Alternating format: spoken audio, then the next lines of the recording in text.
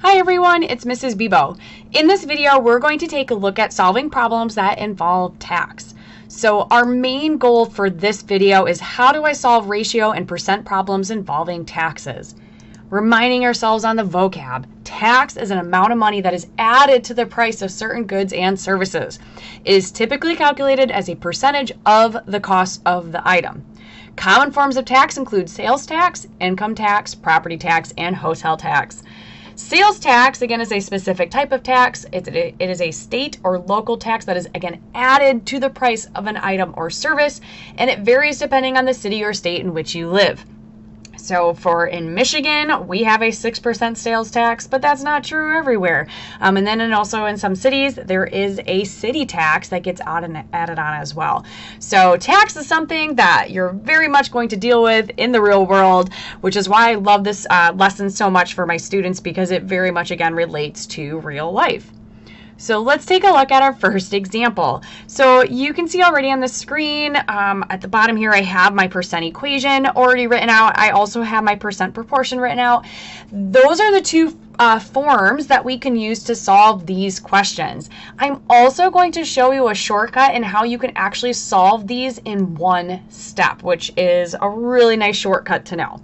But first, I'll show you how to solve them in two steps using both the equation and a proportion before I show you how to solve it in one step. All right, so in example one, it says Carrie wants to buy sports equipment that costs $140. The sales tax in her city is 5 7/75%. What is the total cost of the equipment? So first, what we're going to do, we're going to, again, solve this in two steps. We're going to figure out the actual amount of tax that is being added on to her purchase cost. So we're going to figure out what is 5 7/75% of 140. If I'm going to use the equation, remember the percent is entered in as a decimal, and in this case right now we have the percent form, so we got to change it to our decimal by dividing it by 100. And so the decimal form is 0.0575, so 575 10,000ths. And then we're multiplying that by the cost. So W in these cases is your price before tax, right? That's your original starting value before tax was added on.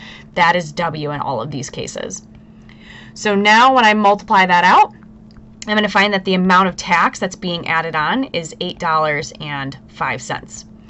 If I were to set up the proportion, we're going to do something very similar, except for you don't have to worry about changing that percent into its decimal form. We can actually just keep it as a percent. So you're going to have A over 140 equals 5 7/75 over 100. We would do our cross products. So we're going to do 100 times A, 140 times 5 7/75. So if we do 5 7/75 times 140, that is going to end up being 805. 100 times A is just our 100A. And then last step is to divide both sides by 100. And then you're going to see that we end up with the same solution of $8.05. Again, that is not my final answer because, again, tax is being added on to your starting value. So my final answer I'm going to get by doing $140 plus the $8.05. And so I find out that my final cost is $148.05. Okay, so that is a great strategy to solve these questions, right? Find out the amount of tax that you're paying and then add it on to the original cost. You can also solve this in one step. So you know already, if I take a look even at my math that I have written out here, you're paying 100% of the value, right? You're paying the $140. That's the 100% amount. You're also paying this additional 5 7/75%. So to find out your answer in one step, we actually can combine these two percentages. So 105 7/75%, because again, that's how much you're paying. You're paying the $140 plus that additional percentage. If we take that percent and plug it into the equation or plug it into the proportion, you're going to get that $148.05 immediately. So if I just quickly write out my equation, because that's going to be the quickest option, if I change this percentage into a decimal, we're going to have 1 and is 1.057, oops, 575. Let me actually write that correctly. So 1 and 575 10,000ths. And then we're going to multiply that by still our W, so 140. And then when I multiply this out, you are going to find $148.05 right away. So if you can get that shortcut down of the fact that you're paying 100% of that price plus the additional markup amount, the tax amount, you can solve all these problems in one step. Really nice shortcut to know. All right, so let's go ahead and take a look at example 2. Again, I have my equation and my proportion set up on this one. Again, you can solve this in 2 steps or you can solve it in 1.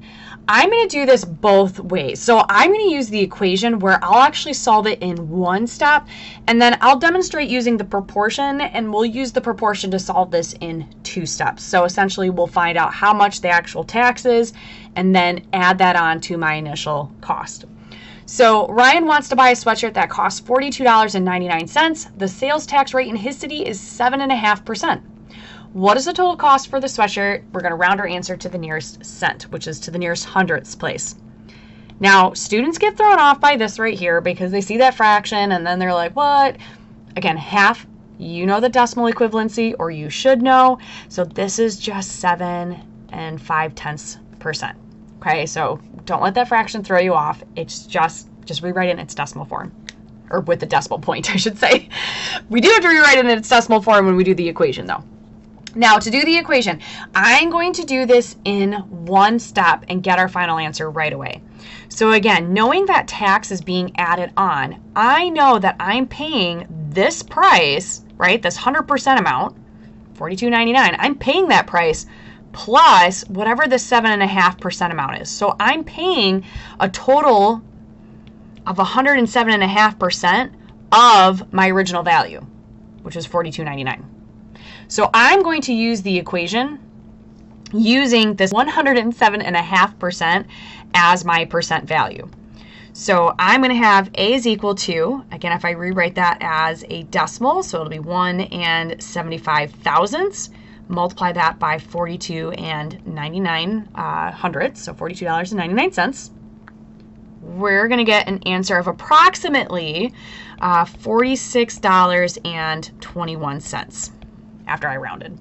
So this right here, final answer, because I've already included tax in my percentage that I used in my calculation. So $46.21 is my total cost for the sweatshirt after tax. Now for the proportion, I'll demonstrate how we set this up again using 2 steps. So let's say we're like, oh, I'm not sure if I'm really getting that trick where I add on that percentage to 100, right? That's fine. We can still solve these problems in 2 steps. So for this one, we're going to go ahead and do well, we got to set it up first. So A is what we're trying to find. We're trying to find the amount of tax that relates to the 7.5%. And that is based on my original price of $42.99. To solve a proportion, again, we do our cross products. So we'll do 100 times A. We'll do 42 and 99 hundredths times 7.5. 100 times A is going to be 100A.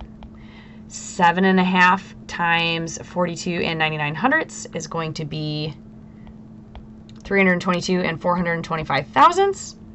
And then we're going to divide both sides by 100. And so when I divide this by 100, we end up with $3.22 approximately. So I should have actually done my squiggly approximately equal to sign there. So $3.22, again, not the final answer, because again, that is just the amount of tax that is being added on to my original price. So we still have one more step, which is to take 42 and 99 hundredths, so $42.99, and we're going to add that to $3.22. So if I do $3.22 plus $42.99, you get your answer of $46.21. Okay, so same answer, just a little bit longer of a process to get to it. Not a big deal.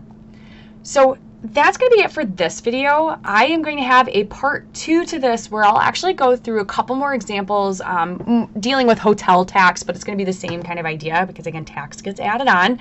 So check that out if you need more help with tax percent problems. Thanks for watching.